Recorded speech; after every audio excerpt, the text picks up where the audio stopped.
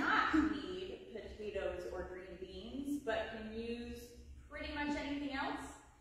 If you bring items, we are in that sweet spot now where we're not too worried about bugs and we're not too worried about freezing, so there aren't as many rules.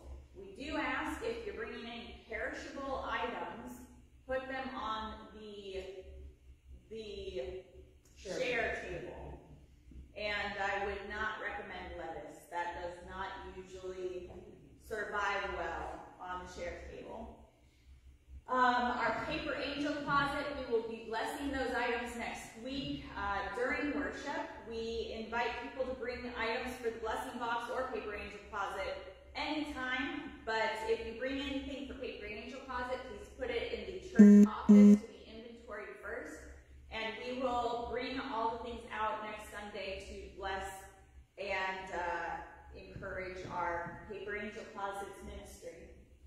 Next Sunday is our Heritage Woods Worship Sunday, so if anybody is interested in being in fellowship with residents of Heritage Woods and being a part of a small worship there, you are welcome to attend. It is at 3 p.m. They have a little community room, and Beth is going to be the preacher next week. Trunk or Treat is October 27th. That's a Sunday at 3 p.m. We still need vehicles, and we still need candy donations. If anybody is interested and willing, we invite everyone to participate one way or another. It is always a fun event. It is something that the community really enjoys, and we see kids from all over coming in and enjoying the time with us. Are there any other special announcements?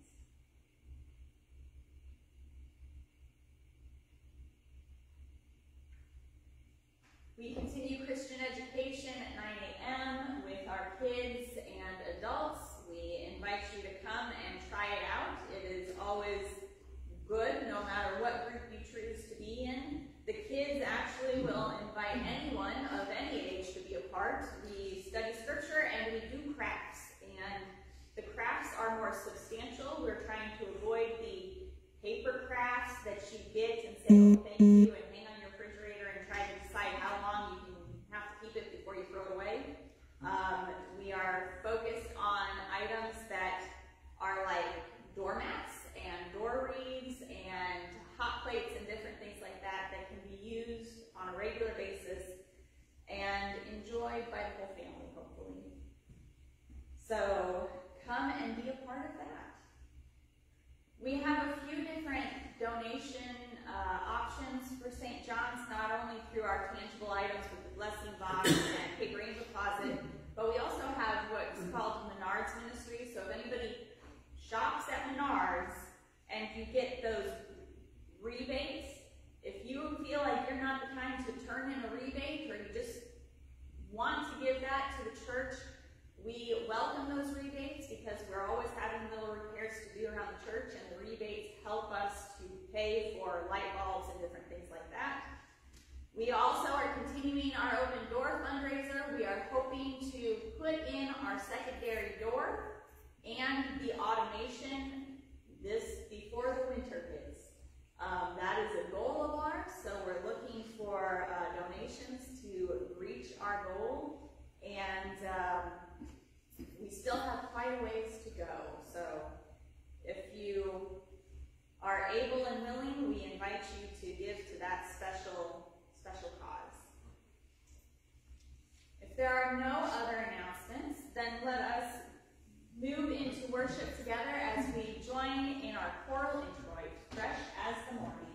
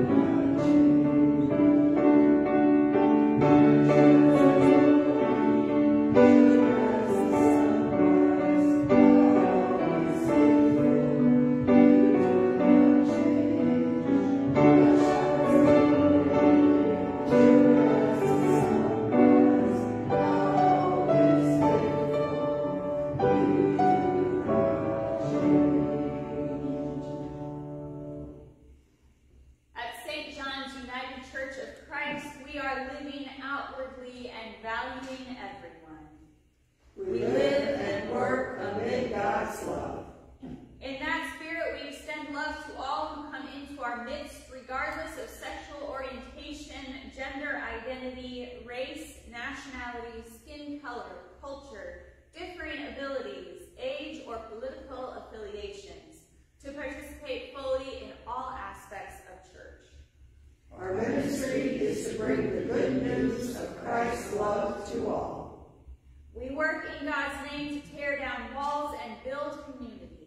To walk with each other through all of life's circumstances. To provide for those in need. To provide comfort to the hurting and the sick. And to uplift the brokenhearted. Where we fail, we ask for God's forgiveness.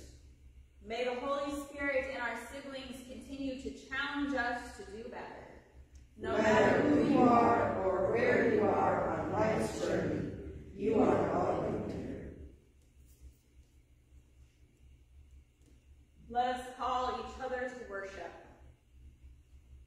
Satisfy us in the morning with your steadfast love, O God, so that we may rejoice and be glad all our days. The Holy One meets us in the stillness of our thoughts, in the joy of our laughter, in the spontaneity of our encounters, in the hope of our presence. Satisfy us in the morning with your steadfast love, O God, so that we may rejoice and be glad all our days. The Creator sustains us with mercy, reassures us with compassion, and challenges us with grace. Satisfy us in the morning with your steadfast love, O God, so that we may rejoice and be glad all our days. Let us worship our Maker in spirit and in truth, through pain and despair, with the fullness of our being. Everlasting God, we Come before you with questions, and you question us in return. We declare that you are good, and you have declared us good. May we acknowledge that you make all things new. You redeem our days, and you empower us to be your people. In your presence there is joy, and there is struggle. Peace surpasses understanding, and our hearts break. This defines the fullness of human community and experience in companionship with you. We give thanks for your presence and trust that you reign to transform the impossible into the possible. Make it so in us and through us, in your precious name. Amen. please join me in hymn number 1, Immortal, Invisible, God Only Wise.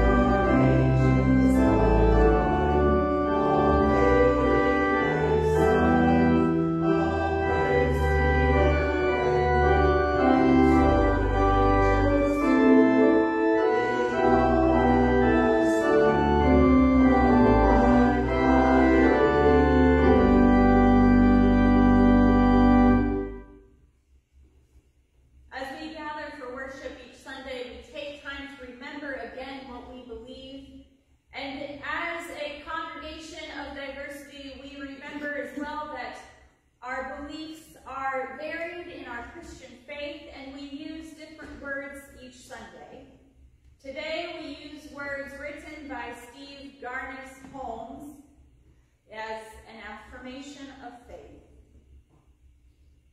We give our hearts to you, God, creator of all, giver of life, source of all that is, whose love is faithful, whose grace is abundant, whose heart is generous with mercy. We follow Jesus the Christ, the embodiment of God's love, who taught and healed, who fed the hungry, who set us free from our fears and wants. He was crucified and died, but in the infinite generosity of your grace, you raised him to life. He reigns among us, living proof of your steadfast love, calling us to faithful trust in you.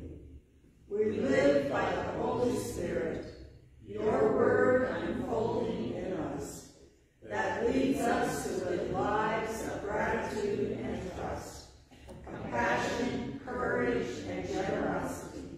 We believe in the power of forgiveness, the reality of resurrection, the gift of the community of the body of Christ, and the mystery of eternal life.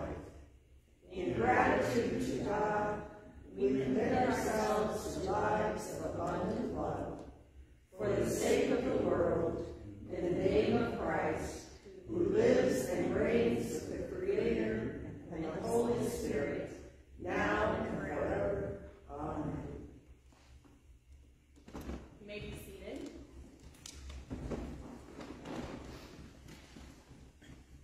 And I will invite us to pray together.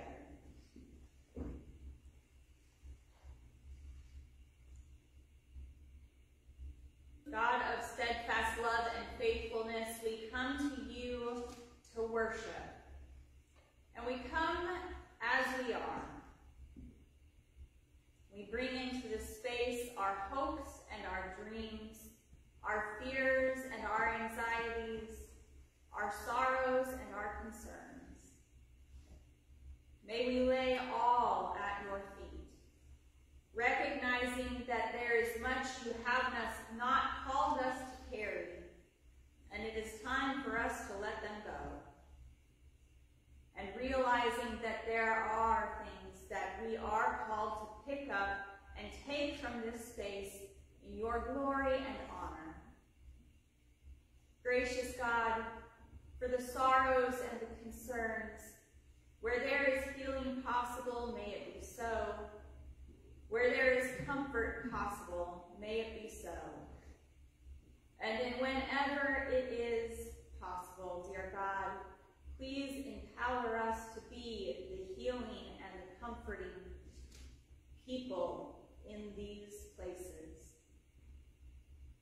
Dear God, for all of our joys and celebrations, may we recognize that all good gifts come from you, and may the glory beam from our hearts as we celebrate your many gifts. May we recognize your generosity, and may it inspire us to go forth and do likewise. We pray all of our prayers as your Son teaches us to pray. Our Father, who art in heaven, hallowed be thy name. Thy kingdom come, thy will be done, on earth as it is in heaven. Give us this day our daily bread, and forgive us our debts, as we forgive our debtors. And lead us not into temptation, but deliver us from evil. For thine is the kingdom, and the power, and the glory forever. Amen. I invite you to join with me in our hymn number 433, In the Bowl.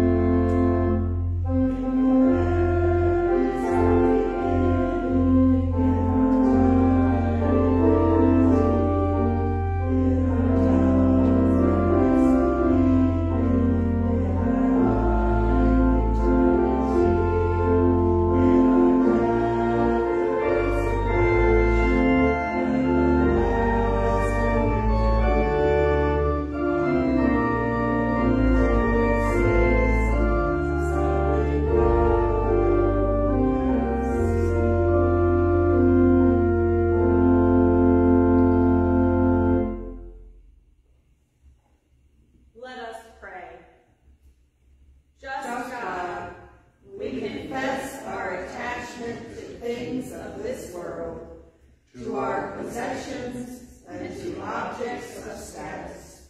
We acknowledge the pride we take in doing good things that require little of us, while turning away from the needed things that challenge our wants and desires. Make us repairers of brokenness and restorers of lost. Help us to discern that life in full pursuit of your kingdom is rich, full, and free. Even as you test us, help us meet the moment with abounding love and abiding faith. Amen.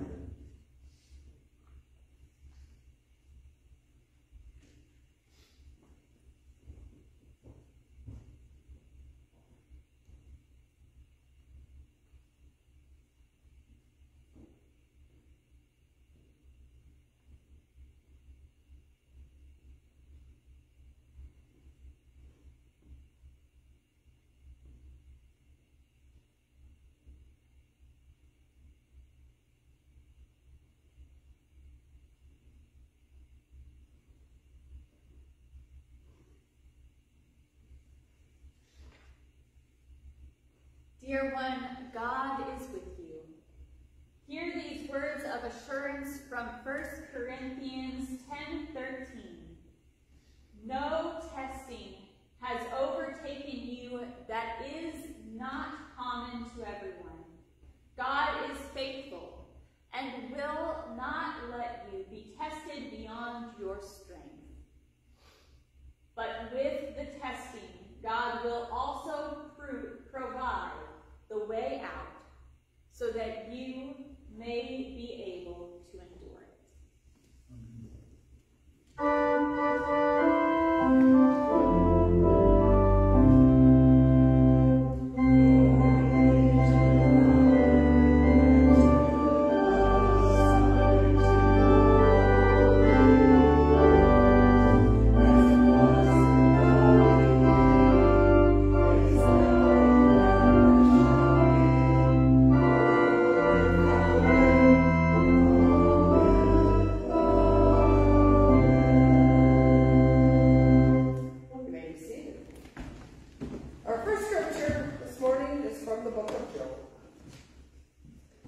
Then Job answered, "Today also my complaint is bitter.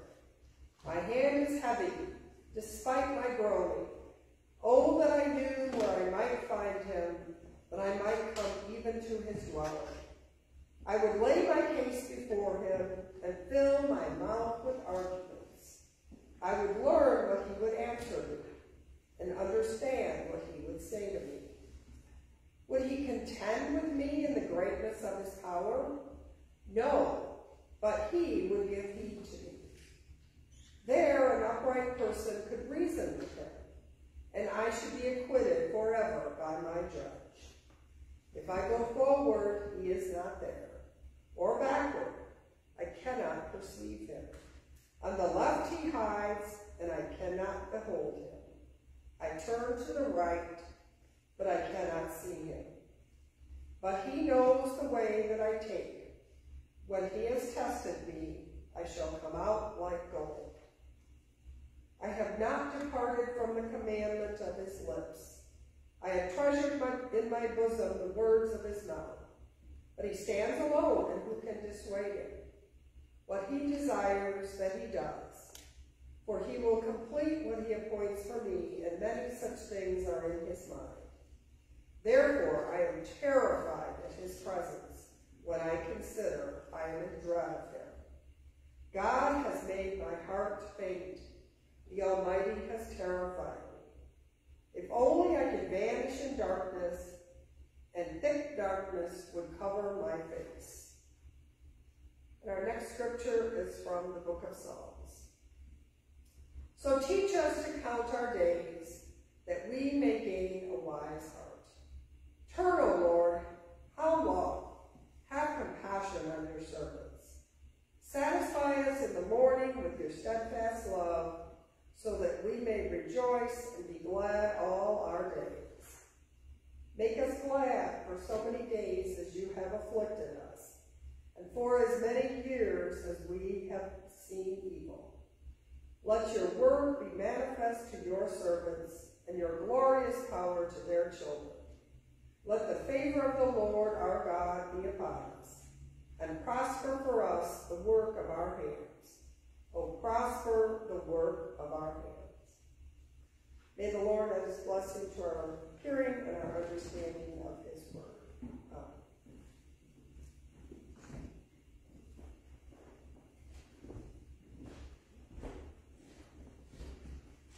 We don't usually spend a lot of time preaching on Job. Job's a hard one to just get snippets of from the Bible, because it is, well, the story of Job is just a bummer. And there's just a little kind of glimmer of hope that comes at the end, and it's supposed to make you feel better because, oh, Job has got family and prosperity again, but I can't help but read the book of Job and see that ending and also think, you wiped out all of his children and think that a new batch is going to make up for that heartache.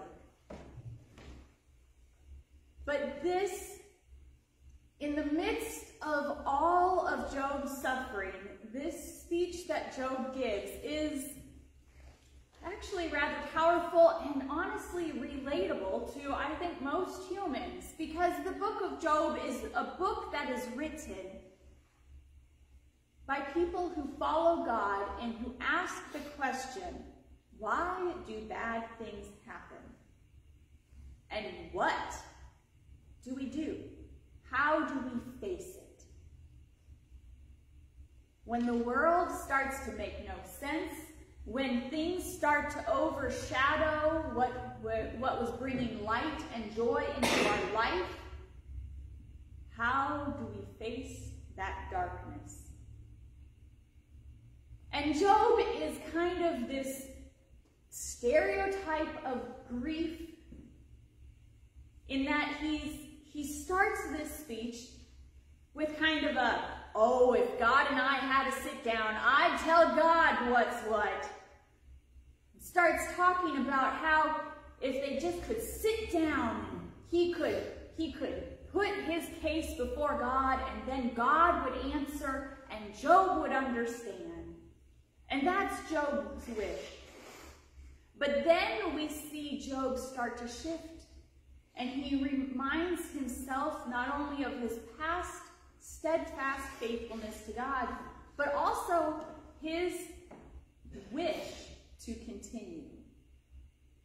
And as he does that, you can see that he starts to realize the power and wonder of God, that God is so mysterious, but also all-powerful. And then suddenly, Job kind of seems to back away from that, I'll tell God what's what, and ends with wanting to hide in a dark and hidden place.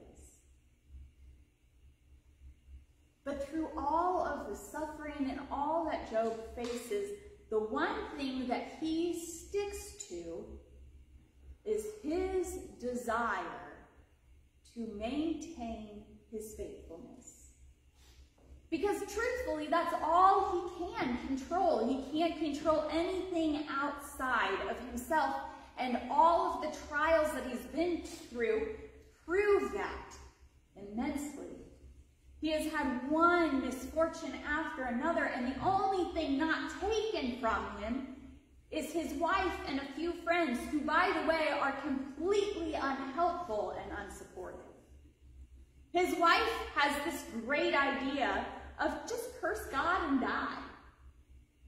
And his friends come along and continually try to convince him that all of these bad things have happened because you, Job, have messed up and have been unfaithful. But through all of this, Job knows who he is and who he wants to be, and realizes that this is the one thing that cannot be taken from him. Even in this moment when I feel that God has been taken from me, that God is beyond my sight, and beyond my experience, when Job feels abandoned by God, Job refuses to abandon back. Now, as the book of Job starts to conclude, Job does get to have a one-on-one with God. And God comes down in a whirlwind that is impossible to hide from and gives an answer that I am not sure Job truly understands, because it's hard for any of us in the midst of grief to understand. And yet, being the man who is faithful and has chosen faith through all, maybe he understands better than any of us. Because God's answer is, I am God, and who are you to argue? That being said, at no point does God say all of this happens because you argue. In fact, God shows up for the conversation. There are times in grief and suffering that I've heard people try to stamp down and quiet any kind of arguments or frustrations with God. But sometimes that is the best way to express faith. Because we don't argue with things that aren't there. Hopefully. We don't mourn something that never existed, usually. We understand that God is not only all-powerful, but also relatable and calls us into relationship. And a part of relationship is being able to be honest about who we are and making that genuine connection that includes the good and the bad and the ugly. Job doesn't deny the suffering he's experienced. He lives in it fully and acknowledges it fully. He also doesn't accept the kind of cultural idioms that people put upon his suffering. He doesn't sit around and believe what society tells him, that only bad things happen to bad people, and good things happen to good people. Job knows better, and he knows his heart and his relationship with God, even when God seems to not be around.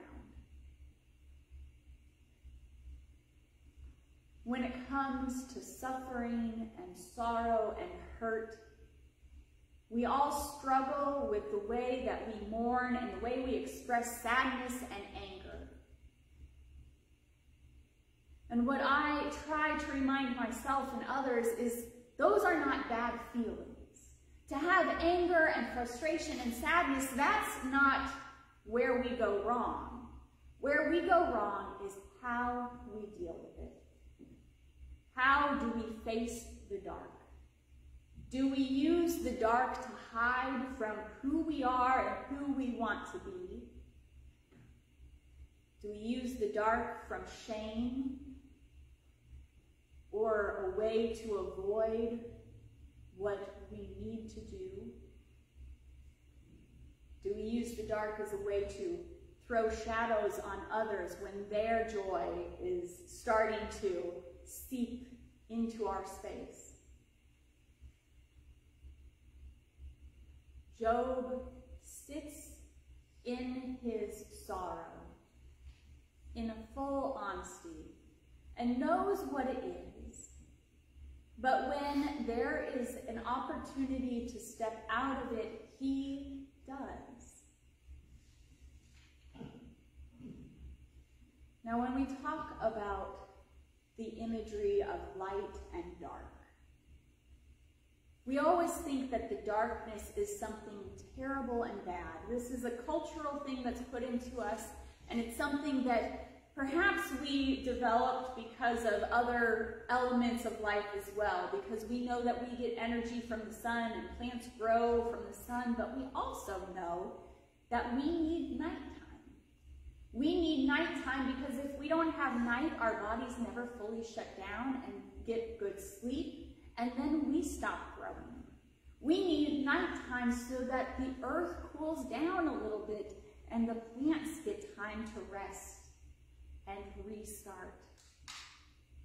We need the dark and that cycle of light and darkness to balance. Sometimes, when it comes to grief,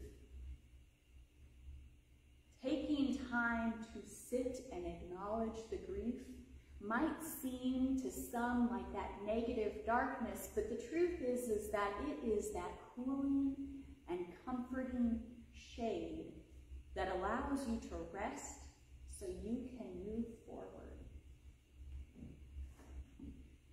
Now, we don't usually go seeking grief and heartache and anger, but it comes to us because that's what comes with love and joy, is to fully know those, you have to know the other. So how do we use our shady spaces, our dark corners, and our hidden secrets? How do we use these moments when the light seems far away? Do we use them to rest and reflect and grow? Or do we use them as an excuse to shrivel up and hide and hold on to it so that we can find ways to keep out the growing light that comes the next cycle? Job lives through two distinct cycles in his life, and both are beautiful and wondrous and blessed. And we read a section of his life in his darkest, saddest hour. But he takes this darkest, saddest hour and turns it into a time where he finds a way to use it to grow. May we all find a way to face our dark moments that can be healing and comforting, that can be a way to grow even when it hurts, and that it can be a way to help us to appreciate and embrace the light when it comes the next day. The Lord be with you.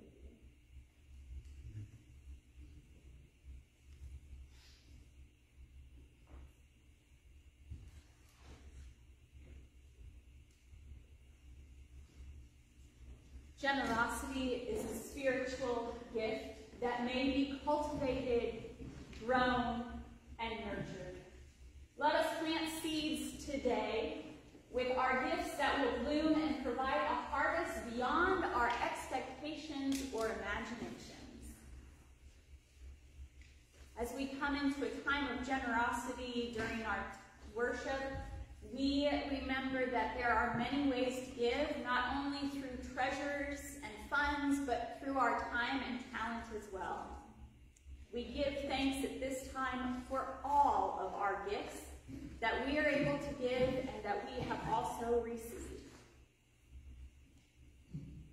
As we send the plates around, we recognize that not everyone has something to put in the plate, so we invite you to hold the plate and offer prayer. When we pass around the wood plate, we invite you to put in our special offering, which for this month, October, goes to Neighbors in Need, which is a special offering that is used in many different ways throughout the country by different UCC churches and communities to help fill gaps and encourage community that is much needed in their spaces. The wooden plates are for the Neighbor in Need offering. The bronze plates are for the general fund of St. John's Church that help to take care of the building and the staff and encourage ministries beyond these walls. If you're giving online, we invite you to go to our website, stjohns401.org, and click the donation button, or scan the QR code on the back of the bulletin. Come, for all things are ready.